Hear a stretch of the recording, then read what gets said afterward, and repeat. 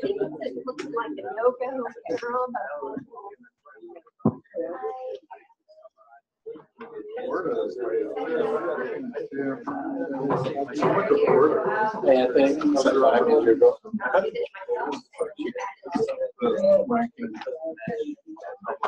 and I think the video is going. Let's see what it is. So it's probably fine. Hello, everyone, and thank you for coming to today's seminar. I heard we took a bit of a break from anyone new, and maybe that's going to disappear altogether, but we'll try it one more time. Have we got anyone new today that we'd like to introduce? You're getting ready to be introduced. Yeah, so that might be biting the dust, but it's always good to try new things. I wanted to give a brief update. Some of you know we've got a team running the Bourbon Chase at the moment, and so we reached out to find out where they are at present, and the report is that they are slightly ahead of schedule, and Abby is in a world of pain. So, hopefully they don't really hurt themselves, and they'll have a good time there. All right, it's my pleasure today to introduce Dr. Jason Wallace. Jason got his PhD at Yale in molecular biology. He then went to Cornell, where he did a postdoc in plant genetics, and he's been at the University of Georgia in their crop and soil sciences department for a little over 3 years, so as an assistant professor. His lab focuses on using quantitative genetics, genomics, bioinformatics, and statistics to understand complex traits in crop plants, including the plant microbiome and interactions between host and microbe.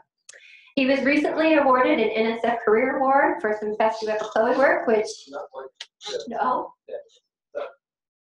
Not a career award, it's an early career different program.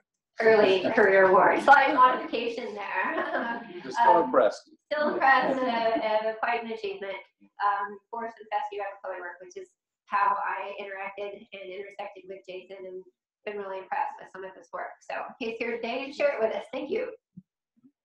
All right, thank you very much. Yeah, so how is that? Is that good? Higher? Let's go higher. All right, I'm running out of shirt. There? Is that okay? I don't think I can get it higher without flipping on my skin. That would not be pleasant. So, first off, thank you very much, Rebecca, for inviting me out. For the people I've been talking with today, it's been really nice to be here. So, I'm going to talk about, well, the big picture here, harnessing microbiome for agriculture. So let's start by looking at that big picture. So the big picture, the reason that I made the switch from molecular biology to crop genetics is actually this, it's global food security. All of you know what this is.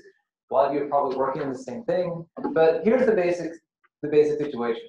Food security means you have enough food to lead a healthy and active life. And right now, estimates are we've got about 850 million people who are not food secure in the world. And people have shown that increasing food security is one of the best ways of improving not just health, but also educational attainment, even political stability. And so it's a very important problem that I wanted to try to address. And we know that it's a very challenging problem to address. We've got a lot of things working against us. So we've got, first off, population growing. Not only do we have to try to achieve food security for the people we have on the planet right now, but there's also going to be a lot more in the future. We have to worry about them. Also, food consumption habits are changing. The world overall is getting richer. And as that happens, as middle classes grow, then people switch from relatively resource unintensive staple grains to more resource intensive crops like fruits and vegetables, meat and dairy.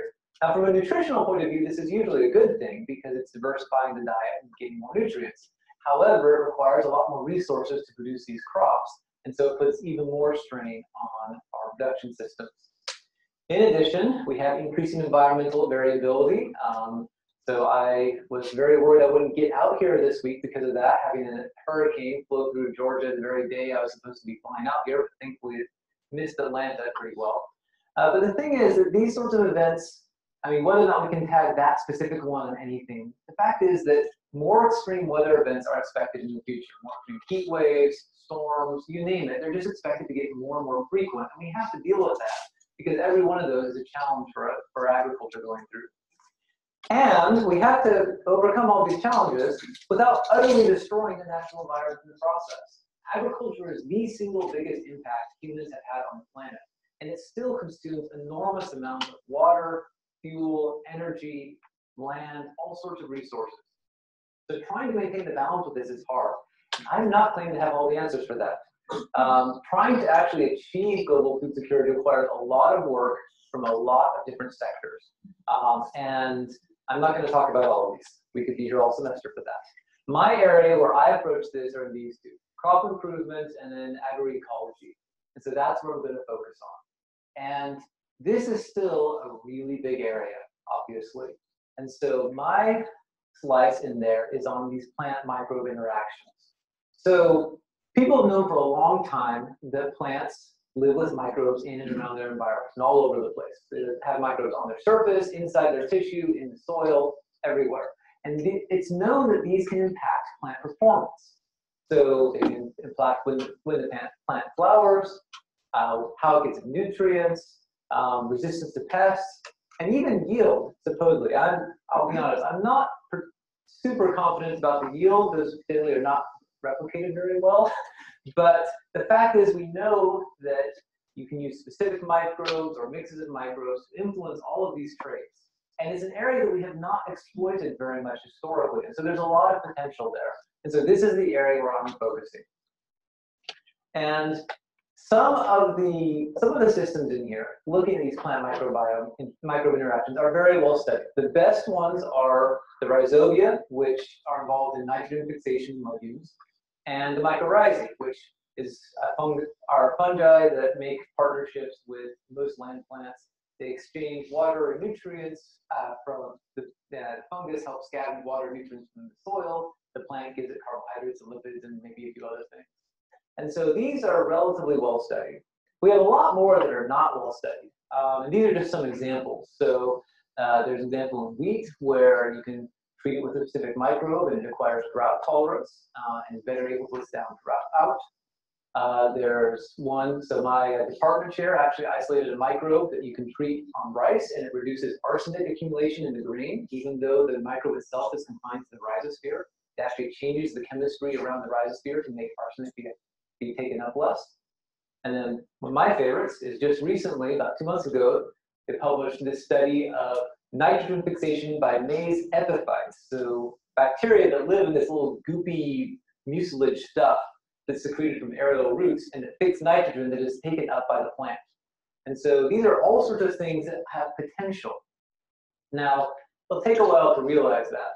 And we're just at the very, very beginning stages. So I tell people, I say that we need 3 things to actually harness these. We need to know what the situation is now with the plants and microbes. We need to know what we want it to be, and we need to know how to go from here to there.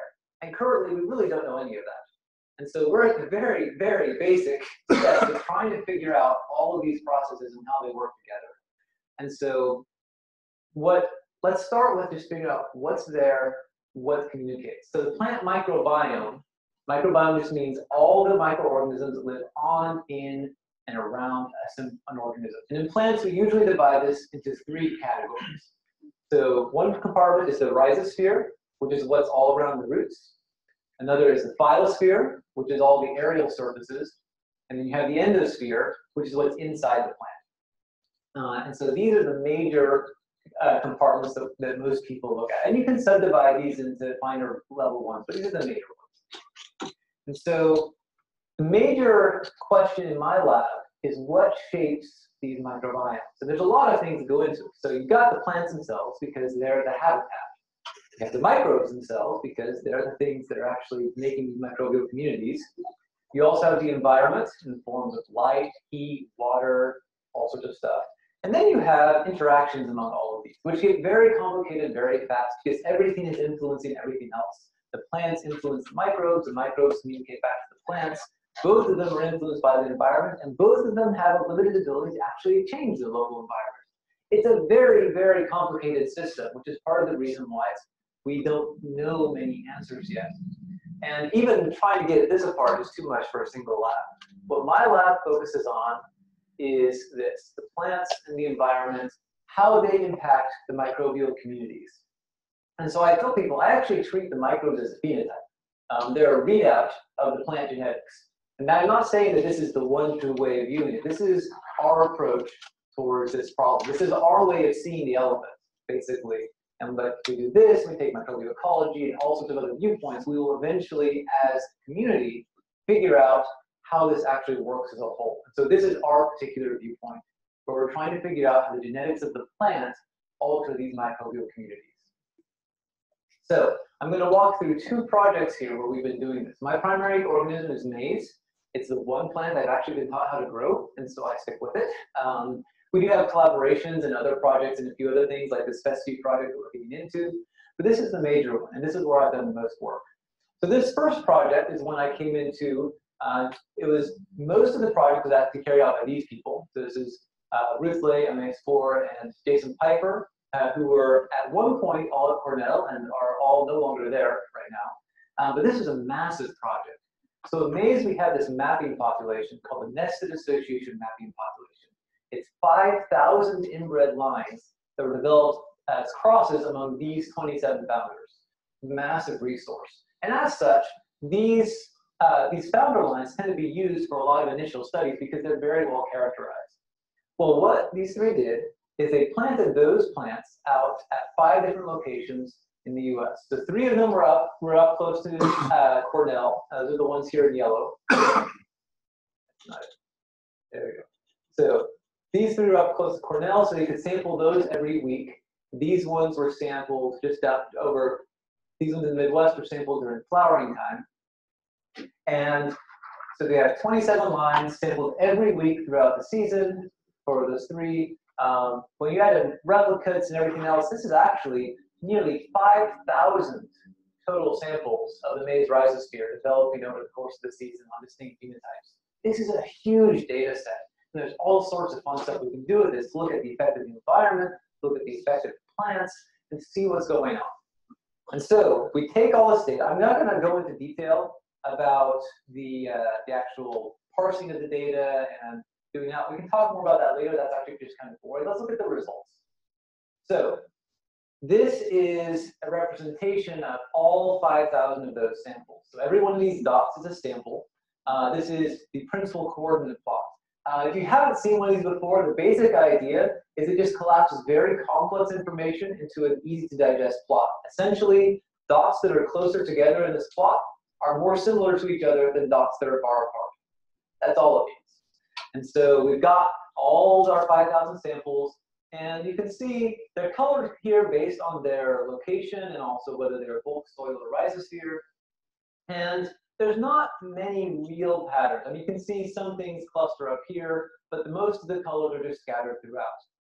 So from this, we can say that, first off, there's no obvious pattern based on location. That was a little surprising because usually location is one of the strongest drivers of this. And it turns out that's true for the rare taxa. Don't have the data up here to show. This particular plot is biased towards the common taxa, and there doesn't seem to be many patterns there. The common stuff seems to be common everywhere. The rare stuff is what differentiates one location from another. However, if we change the colorization on this, we can see very easily that there is a major driver of these communities across all locations, and that is time, the age of these samples. Now, because of the way this experiment was set up, we can't separate how much of this is due to the maturity of the plant versus this is just what happens over the course of the growing season. Although the fact that the soil samples all stay located up here in the upper left means it's partly related to the maturity of the plant as we go on. And so that's the major one, is that time is the single biggest driver. Now, where I came into this was trying to look at what is trying to get some finer division of what is controlling the variability here. And the way I did this is by a trait called heritability. So like I said, I really care about the plant genetics. I want to see how much of this variation is controlled by the genetics of the plant. So we have 27 very diverse plants here, we should be able to see some patterns with that. So heritability in this case does not mean that the bacteria are being transmitted through the seed. What it just means is how much of this variation can we tag to genetics, the part that is actually inherited, versus the environment and other stuff which is not inherited. So how much due to genetics? This is just the equation right here. Heritability is genetic variation over total. And I can go into details if you want about how I fit this. Basically, I just used a statistical model, used these principal coordinates, and then used our data from every samples to try to figure out what was the source of the variation.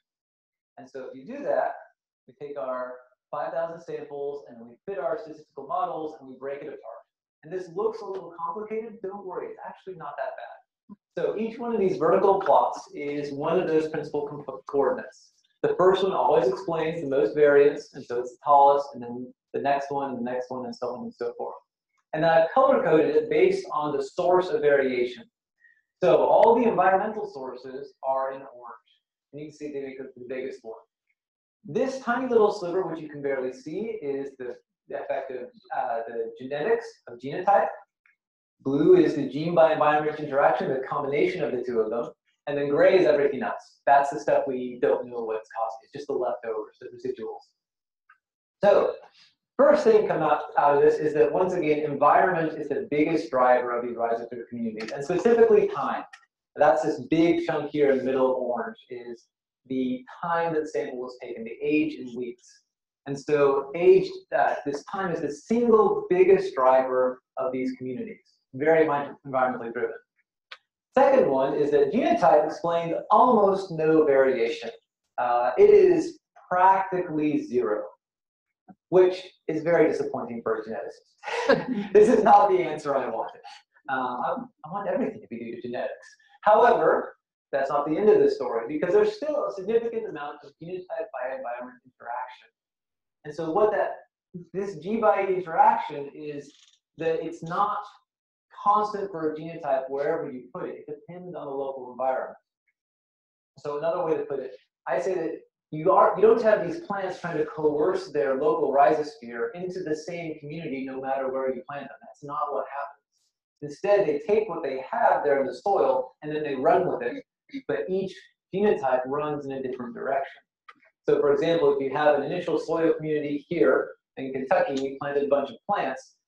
If you had like 3 different genotypes, they would end up with 3 different communities because they would go along their own different paths. If we plant another one down in Georgia, then it's a different initial community. They will again run in 3 different directions, but they will not converge to the same one here. They take what's there initially, and then it diverges from there based on the genetics of the plant. That's what that interaction means.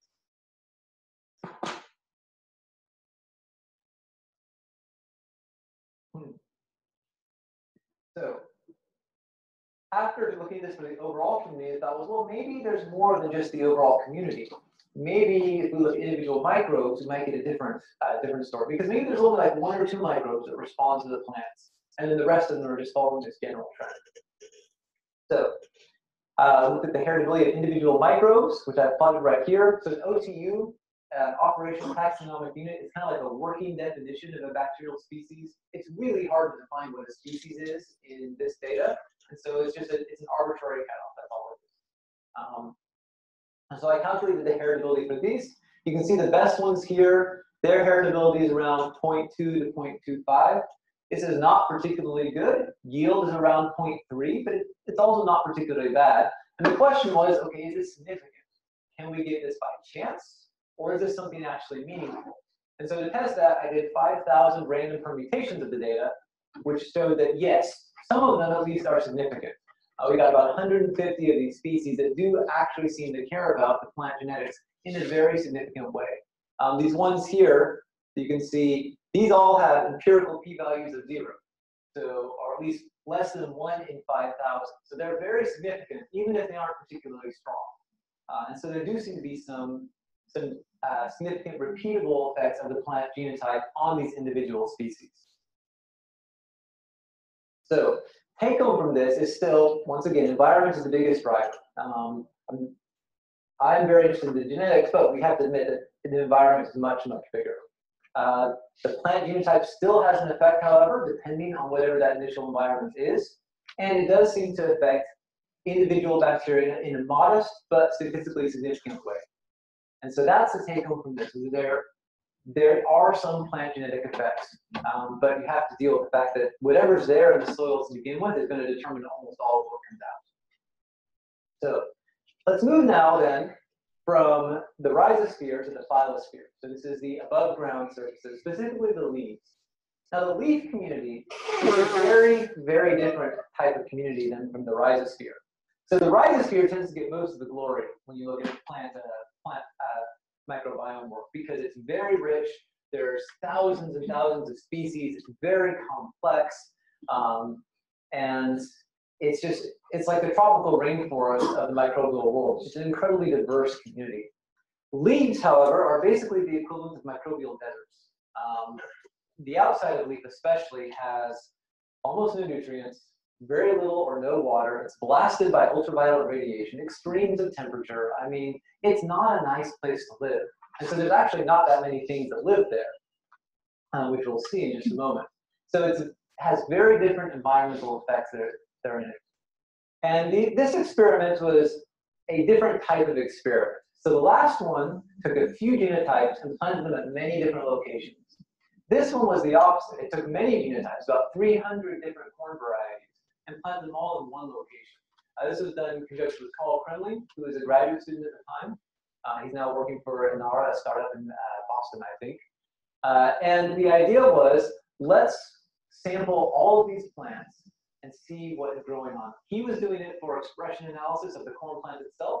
I piggybacked on this project in order to get the RNA of the bacteria living there. And so we took leaf samples shortly after flowering to try to sort of synchronize the physiological development stage of all these plants. And then I looked at the ribosomal RNA of the bacteria to figure out who was growing there. Importantly, this is ribosomal RNA, not DNA. So these are actually metabolically active bacteria. They are presumably actually alive and living on the plant, not just something that blew on the wind. So this is the maize leaf bacterium. So the bacteria growing on the maize leaf. And again, this is another complicated looking plot, but let's break it down. It's actually not that bad. This is called a Krona plot, made by a program called Krona. It's a nested pie chart. What you do is you start with the kingdom bacteria there in the center, and then each concentric circle is one taxonomic step out. Kingdom, phylum, class, order, species, genus, species, all the way down to individual OTUs on the outermost one. And I said how the leaf community was not very complex. It's because if you break it down, most of it belongs in just two clades.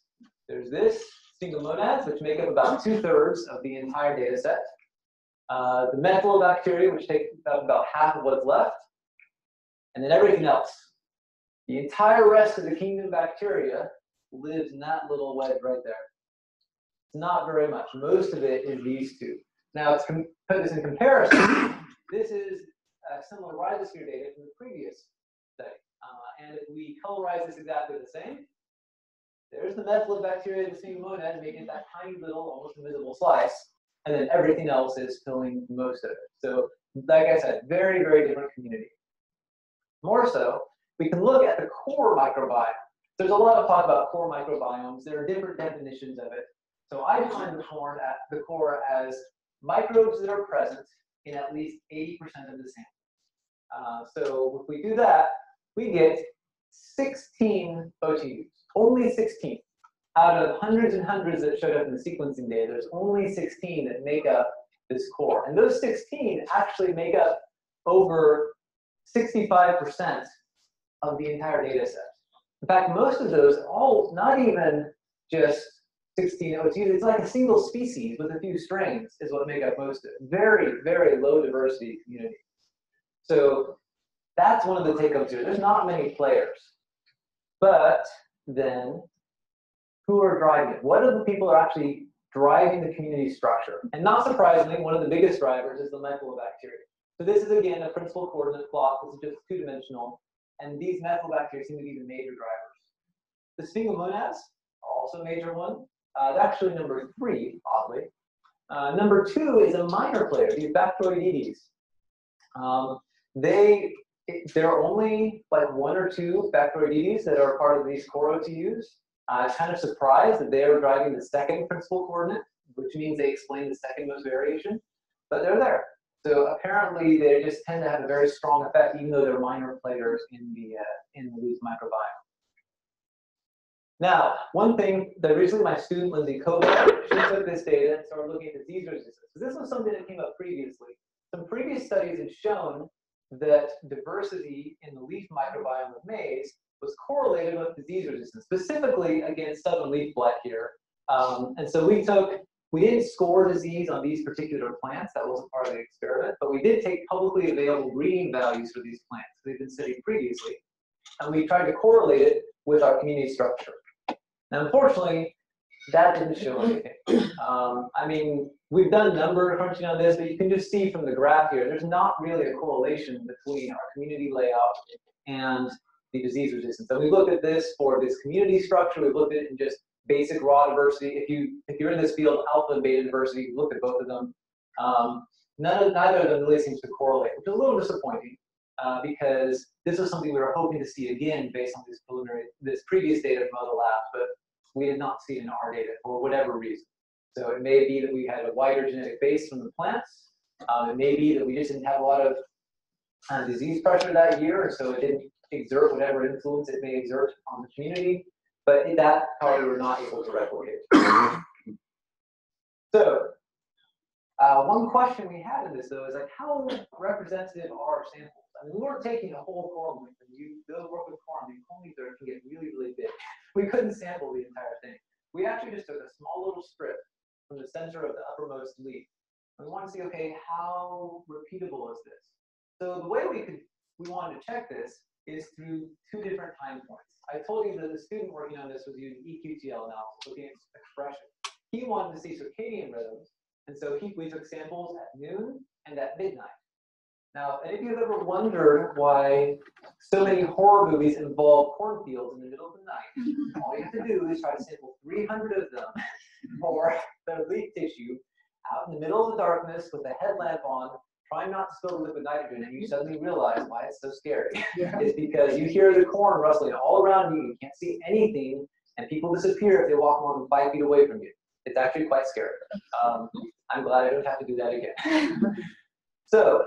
But the good news of taking those samples is that for him, he got his expression analysis and circadian rhythms. For me, I got technical replicates. These communities should not change all that much in 12 hours. There's just not enough energy in them. And so we could look at these two samples and say, okay, how consistent is our sampling? If we took two samples from different parts of the leaves, do we get the same result out? And the general answer is yes, we do. So these are 4 plants that are all growing right next to each other. And these are their day and night samples. And I've colored these are the core OTUs, the 16 ones that show up across 80% of samples. I colored them consistently across here. And you can see that the day and night samples are relatively consistent among samples. So that was good. That meant that our samples are doing a decent job pulling them out. They're not perfect, but they're pretty good. What I was really excited about when I saw this, though, is that if you see, these plants were growing right next to each other in the field. Absolutely next to each other. And yet there's big variation from plant to plant to plant to plant. You can see there's a lot going on here. So this implies that there's a genetic effect going on. The plants are actually exerting an influence on their community. And then, of course, we had to actually go look at the control and have that entire hypothesis blown to bits. Because the control was our one plant, B73, it was the first reference genome. It was planted at multiple locations across the field. And you can see 4 of those locations right here. And you can see it has the same pattern, where it's got very good repeatability from day to night. And then from one plant to another looks no more similar than those other plants that are right next to each other in the field. And we run the math on this, and it works out that basically there's no stronger correlation with the genotype here than there is to plants that are not related. And so this seems to be indicated not that it's a genetic effect going on, but it's a founder effect. It's just a stochastic chance which organisms happen to get there first and establish a hold is different from this row of plants to that row of plants to that row of plants, which is, again, not what I wanted, but it is good to know that chance is playing a large role here in the establishment of these communities. They're not purely deterministic. However, we could still look at the heritability. We use a slightly different one here called narrow sense heritability. We don't need to get into details of what's different from the last one. They both basically measure the proportion of genetic variation involved there. And so I did the same analysis, and out of a few hundred OTUs, I got five that show significant heritability. I've got flowering time up here as a positive control, just to make sure the methods are working right. We know flowering time is highly heritable. And these OTUs are pretty good, not great. And most of them are, again, methylobacteria. This is a recurring theme. These methylobacteria seem to be the ones that care about the genetics of the plant on the leaves. And we'll get to that more in a moment.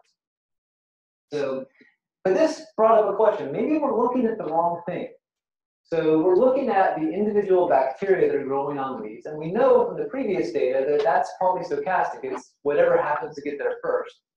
But maybe the plant isn't selecting at the level of individual bacteria. Maybe it's selecting to reach at the level of function.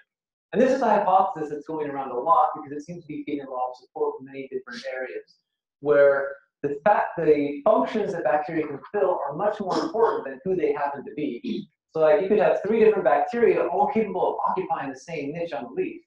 Whichever one gets there first wins, and that's who you see. So if you're tracking the bacterial identity, then you could get 3 very different communities.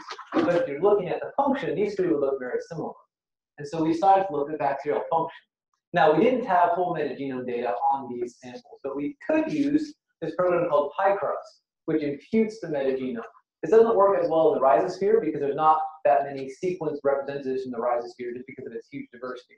Phylosphere is different. We actually get pretty good predictions based off the phylosphere because it's very low diversity and most of them are actually pretty easily culturable. So we could impute what we thought the metagenome would look like in these samples and then try to make some analyses. And so I ran the same heritability analysis with those. I ended up with about, let me see. Okay, I don't think I got it here. We ended up with about 120 metabolic terms that were actually significantly heritable, so much, much higher amount. And then I took those and put them into metabolic networks and looked for enrichment within that network. So we've got multiple layers of significance here, not just the things that are heritable, but that are heritable and enriched above what we would expect. And another complicated graph, this is the result. So these are those metabolic networks. Again, don't get lost in the details. This is just showing what happens when you stick these things into the metabolic network.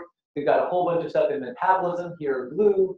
We've got some unclassified stuff out here. The most important thing, though, is if we start looking at enrichment, only a small number of these really pop out as being highly significant. In fact, there's 4. Out of the 122 individual terms, we get 4 terms that are consistently overabundant in the data. 2 of them make a lot of sense. Methane metabolism and glycosylate and dicarboxylate metabolism. This is short-chain carbon metabolism. The single monads and the methylbacteria especially, are known to live off of these short-chain carbon molecules leaking out of the leaves. And so this made a lot of sense. This is actually what we would expect. And so we think that our analysis is working pretty well because we're getting this result out. Next one, secretion systems. Okay, so this could be a lot of things. This could be antibiotic secretion, it could be digestive enzymes, it could be communication, it could be secondary metabolites. It makes a lot of sense because all this stuff is presumably going on, but it's so vague a term, we can't really draw any conclusions from it. And this last one is the one that really, it's a puzzle. Nitrotoluene degradation. Arguably, this is the single strongest signal I have in this entire data set. It has a very high heritability of about 0.7. It is significantly enriched. It is the only term that is both significantly enriched and highly heritable on its own. And I have no idea what it's doing there. Nitrotoluene is an artificial compound. To my knowledge, it does not exist in nature. And so why it has such a high genetic correlation, I don't know. I've got a few hypotheses right now. One is that there's some secondary metabolite that plants make that looks kind of like nitrotoluene, and so we're just picking up the signal from the proteins that are along in that pathway because they can also pass this. Another is that there's maybe some component of lignin or some cuticular wax or something that's similar that the bacteria are breaking down with food or who knows what. And again, we're picking up the same proteins. Basically, that there's something the plant does produce that looks kind of like this, is what the actual signal is, and this is just what it's annotated as. So that's the hypothesis. No one has yet been able to tell me what is probably actually going on here. So if anyone here knows, please let me know, because I've been asking this for nearly a year now, and no one has yet been able to give me an answer to what's going on. It's a bit of an enigma, but it's an interesting one. So,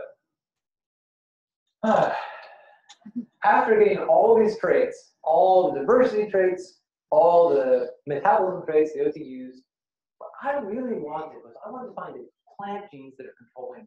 I wanted to actually narrow in, figure out how the plant is doing this. And so I performed a genome-wide association study. I'm sure you've all heard of these. This is sort of the bread and butter of my lab, actually, a quantitative geneticist, trying to take these complex traits and identify the parts in the genome that are responsible for them. I'm not going to go into the mathematical details. We can talk more about that later. Suffice to say, I again did the actual analysis, and then I did 100 random permutations to figure out what was actually believable. Now again, because this is not a standard analysis, we use flowering time as a positive control. It turned out very good. We got some good hits. Several of them are near known candidate genes. And so that looks good. We figured, okay, it's right. And then we moved on and did our microbiome traits and got very little left. Most of the microbiome traits showed at most one hit that we could believe. Most of them actually showed nothing. And I think there were 2 that showed 2 hits. So not much. But there was one interesting thing that really came out of that. That was this hit here. That is hit by 21 traits. All of them that all hit that exact location. Now, these traits are highly correlated with each other. Some of them are derived from each other. When we work that out, it ends up being between 2 and 3 actually independent traits. But still, it's a cluster of hits. There's multiple, some of them which are truly independent, all hitting right there. So we wanted to figure out what's going on here. So this is the region of the genome where that got hit. Our hit is right here in the top in bright red. And then this around here showing linkage disequilibrium, basically just showing how tight is our signal. A very tight signal should have a very tight peak. We have about as tight as you can get. It's basically got nothing in LV with it. There is actually a second SNP, but it's hidden by the dots. They're so close together. But otherwise, it's in completely linkage equilibrium. There's nothing linked to it around. And if we zoom in, we can see that there's some genes around. If we zoom in even more, we find that this hit is 1,000 base pairs upstream of that gene right there, which is exactly where we expect it to be if it was influencing that gene's regulation. This is actually the perfect spot to find a SNP, because it means that that SNP is probably changing the expression levels or expression patterns of that particular gene. And when we look at that gene, it is elongation factor 1 delta. This is a housekeeping gene. It's part of the ribosomal machinery involved in making proteins. So this protein is essential to life. And I have yet to figure out how on earth modifying its expression changes the bacterial leaf community, because it seems like modifying its expression would be a very bad thing and would probably cause all sorts of off-target other things going on in the plant. And yet, there's nothing else in the entire genome that is linked with this. This is right here. It's well assembled as far as I can tell, the genome. And so something is going on here. And so summing this up, I mean, you've probably gathered here that we found some stuff. There's a lot of stochastic effects. Maize genotype does have an effect, especially on the mental bacteria. The function is important. But like all good scientific studies, we've raised a lot more questions than we've answered. I mean, there's still a lot here we haven't really figured out what's going on. And so, I mean, that's really the question is, what do we do with this now? There's a lot going on. There's a lot of stuff we don't understand. But the most important thing from my point of view is this. So both the rhizosphere and the spilosphere, as I pointed out, are not actually that impacted by maize genetics. I mean, I focus on the genetics part because that's what I do. But in both of them, environment is far and away the largest single driver. Now, the thing is, from an objective point of view, I'm not sure this is a bad thing, because breeding plants is long and time-consuming and hard, and changing management is not, at least not as hard. So if these communities are actually impacted more by the environment, that means they're amenable to management. We can just change how we treat our crops, how we plow, or what we spray on them, or whatever, and the communities would respond much, much faster. Whereas if they're actually determined by the plant genetics, we'd actually have to breed for them, and that takes years and years and years. So this may not be a bad situation as far as agronomy is concerned, but as a plant geneticist, I really want to study something that's affected by plant genetics. So what do you do at this point? You move to the endosphere. You go out to the other one, but we haven't tested yet. Now, there's a good reason for this. The endosphere is made of all the organisms that actually live inside the plant tissue itself. These are presumably much more impacted by the plant than the things that are living out on its surface or in the soil. And so this is where we're moving now. We've actually collected a bunch of samples this past summer. The FESCI project that Rebecca mentioned is looking at endophytes as well. And so this is where I'm planning on going. I do not have data from this yet because we are still in the process of extracting all those samples. So come back to me in a year, and I'll be happy to share where we're going with that. So I do need to, of course, acknowledge all the many collaborators who made this possible. These are big projects with lots of support. My own lab at Cornell and USARS and all sorts of other places. Funding sources who, of course, make all this possible. And you guys for listening to me. And I would say I would be remiss if I didn't advertise a little bit. If you know anyone who's looking for PhD programs in the plant sciences, Georgia has a very good plant sciences program, and we are actively recruiting people. So please pass the word along if you know anyone who's looking. And thank you very much. I'll be happy to take questions.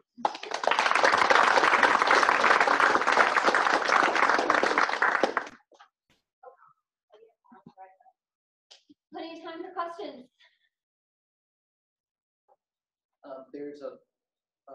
I work in forages, but there's a lot of companies promoting products to spray on the plant, humic acid solutions, whatever.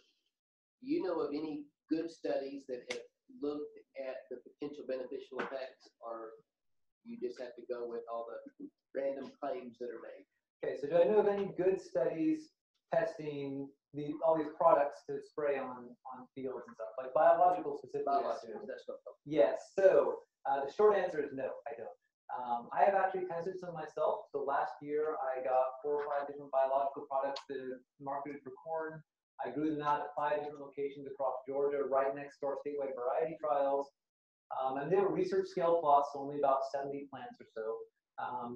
And we didn't see anything. And as I talk to other people, that seems to be the pattern, that whenever an independent person tries to replicate this, they usually don't hold up. The one exception is like rhizobia for legumes, but that one makes sense. Like if you have a good rhizobia there, it will work better. These other biologicals, I think there's stuff out there that should work, but I've never seen a good independent study of it. All of the stuff I've seen has been the companies touting their own product, and I've never heard of that. So, unfortunately, no, not yet. That's what I suspected. It's good to hear some backup. Okay. Yes. Multi-part question. Great talk. The first thing that I was thinking about the maize study and your comment about genetics don't seem to have much to do with it, right? It's more environment. The first question is, what other environmental variables beyond time did you measure? So Okay. pH, I guess there are other soil variables that were measured and correlated with that response, right? Okay, yeah, so question is, in regards to the rhizosphere, environment was the biggest driver. What other stuff did we measure? So they did take soil measurements in terms of pH and nutrient stuff, but I believe they only took those at the beginning of the season. I don't think they took those throughout the season, and so I wasn't able to actually correlate them with the development of the rhizosphere communities over time. I do have a project that will be going in next year. So there's this big collaboration called Genomes to Fields, which is about 30 to 40 maize researchers growing up to 500 plants across the US. I actually have some money that I just barely got from NSF, where we will be taking endophyte samples from at least 25 or 30 of those fields. And those ones have soil samples at the beginning of the year. They have weather stations monitoring heat and light and rainfall throughout the entire season. And so we're hoping to be able to pull some of those environmental variables and see how they interact with the plants. Just to follow up real quickly, I assume these plants are all grown under optimal conditions, right? They're nitrogen, phosphorus, They were all the 3 plots, the Cornell plots, that study. Yeah, okay, so conditions that the Cornell ones were grown under, yes, they were under basically optimal conditions. I believe one of them was an organic management, and there were 2 conventional ones. But yes, they were not intentional stressful conditions or anything like that. So do you think then that, I mean, these are plants that have been bred. I mean, it's a nice population that you're using, quite diverse. But I'm curious, they've been selected for. And do you think that under more stressful conditions that there would have been a larger expression of rhizosphere differentiation? Okay, so would there have been more expression, more community differences had there been some stress present? I don't know, to be honest. I'm trying to think if I've run across anyone who's tested that. And I can't think of anything offhand of people comparing like stressed plant rhizosphere versus non-stressed. You'd have to find some way of differentiating the effect of the stress on the plant versus the stress in the soil. Like you want the community change because the plant is stressed, not because you're stressing the soil community itself. So I have to think about how to go about designing that right. I mean, I think it's very interesting. It's certainly possible it could have a big effect. I just don't know what it would be. My thinking in that, and maybe the population that you've selected is sort of helps with this question, but you know, we've done, because you made the comment about it's easier to manipulate the management than it is to manipulate the plant genetics. But we've been breeding and selecting for corn varieties based on shoot-specific traits for a long time, right, since geosynthase to now. So I feel like maybe all of that selection that we've done has narrowed the diversity of the rhizosphere already, because we've selected for these high nitrogen, high phosphorus, great fertility soils. So do you think, in your opinion, have we bred out some functionality in the rhizosphere that is this sort of this mundane community that we have now? Okay, so we managed to breed out over 10,000 years of improvement, some function that would help create a beneficial rhizosphere community. I'm not sure someone has explicitly tested that. I would not be surprised to find that it got lost a little bit over time. Now, a lot of land races, the traditional varieties, are not grown under that great of nutrient conditions, and so they may have maintained it pretty well. Like the one I mentioned that has the nitrogen-fixing epiphytes, they're grown under traditional landrace cultivation with like no supplemental nitrogen, which may be why that particular trait evolved that location.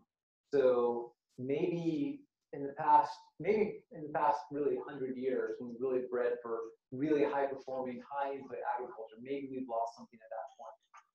But I bet if we go back much further than that to more traditional varieties, they probably maintain it pretty well. Do you think you get a bigger genetic influence on that nitrogen-fixing community that's around the states that they have found in your corn? I was kind of wondering about that. Oh, bigger genetic influence on those nitrogen-fixing epiphytes. Yeah, so I'm not sure. I actually really want to look into that. I made some crosses this past summer, so we could start trying to dissect some of those traits. I didn't know about that study per se. I've heard some rumors about it, but I was really interested in that mucilage production because it's a way of influencing the rhizosphere community. Especially those particular ones just make so much of it, you can actually get a lot. Most maize will have to make a little bit of it, but those will just make much more, so it's easier to study. I don't know. They found in that study that they didn't do a super in-depth classification of the community, and they didn't have a lot of different genotypes. But if they grew the community outside UC Davis and up in Madison, Wisconsin, they both got nitrogen-fixing organisms in there, and they both seemed to fix nitrogen, even though the communities were very different. And so it's again this case where it seems to be selecting for some sort of function over the actual individual organisms there. I bet there's some genetic control over like the makeup of that mucilage, and obviously over the amount. So there's something there. I don't know how much. Particularly if you're nitrofiling in those too, right? So if you're getting the same hit, anyway, that would be interesting. Question. Well, tell me a little bit about what an analysis is. So you take a sample, and then you do an analysis to get these graphs, charts. How complicated is one analysis? Is one analysis really 18 analyses, or is that one analysis? How long does it take to do an analysis on a sample? Okay, so what is an analysis? How complex can it get? Well, it depends. So the basic of all of them is you have to get sequence data. So you take the sample, grind it up, extract the DNA, make a library prep, and you send that off for sequencing. And that's kind of constant. That's pretty standard. So I mean, that's not a huge deal. The analysis afterwards can get complicated. So usually you run it through a program that will identify bacteria and will get you a table out of bacterial counts in a species. And that's the point at which it really branches off.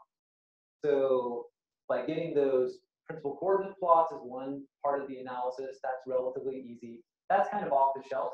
Basically, the more people have done it, the easier it is to run because there's off the shelf stuff. So that was easy. Bringing in my quantitative genetics part was the hard part because that's not a common analysis here. There's a little bit of work like that in like human gut microbiome, but no one's really done much of it in plants. And so I had to make a bunch of my own scripts. And I guess, I mean, the short version is that by the time I was finished with that whole phylosphere stuff, I had about 100 different bioinformatics scripts that I was all coordinating together. So it can get very complicated. So it depends on how far in you want to go. But the basic community level description stuff is pretty off the shelf and it's not that hard to do. So ironically, you know, we've been conducting the interviews for our IT specialists this week. And I asked Jason in my office, oh, so what kind of programs do you use?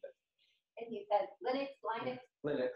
And this is a word that has been brought up at all of our IT meetings. And I've had no idea what it meant. Brian has been asking it. And I've been like, I wonder who uses that.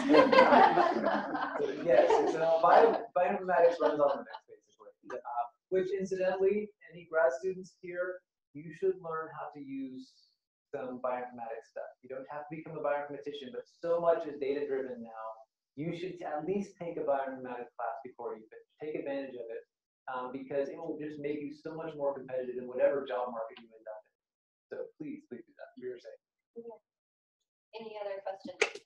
Oh, go ahead, I've already talked about it. So it was neat seeing that the microbiome results were sort of replicable. Have you looked across years to see?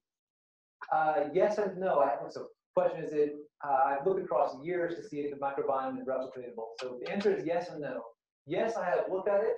No, I don't have data back yet. Those samples are actually, the DNA has been extracted, and we're just waiting to get the preliminary sequencing back to make sure that our library prep is working right before we send the rest of them through. So I should have that analysis ready, hopefully within the next 3 or 4 months. Is that phylosphere right? That's phylosphere. So one of the first projects I set up after I got to Georgia is we took that same population, about 300 maize lines, but we sampled them 3 times during the growing season over 2 years. So that ends up with being about like 2,200 samples. So it was a lot of work.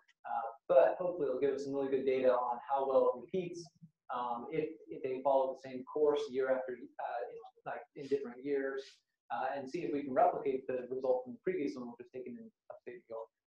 Do you think if you were working with perennial plants, you would see perhaps less of a time? Do you think your selection for an annual plant is influencing some degree of significant time? So it's choosing an annual versus a perennial affecting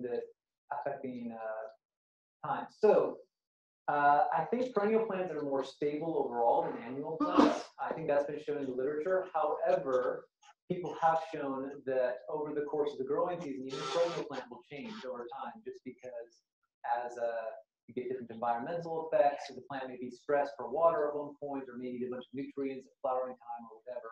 And so it will still change, probably not as much, simply because it has time to establish stuff. I have had one person tell me that, especially perennial rhizosphere, is first of all much more influenced by the plant than an annual rhizosphere, but it tends to be more stable. So maybe more genetic control. There may be more genetic control with the perennial, yes. It just takes much longer to run those experiments. Well, you're going to get something good from your best work.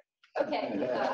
Any other? I have a seed question. So your data set about showing the stochasticity and sort of founder's effect, these individuals showing up.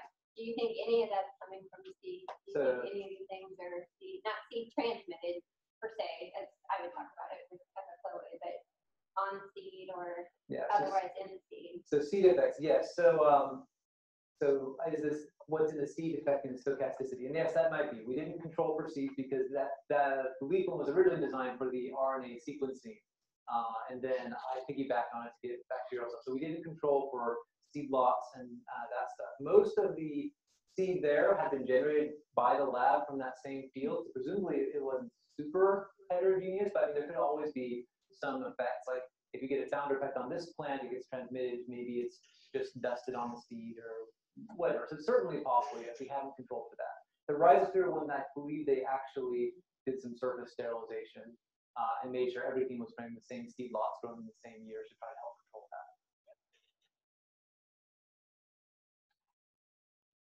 Any other questions? No? All right, well, let's thank Jason.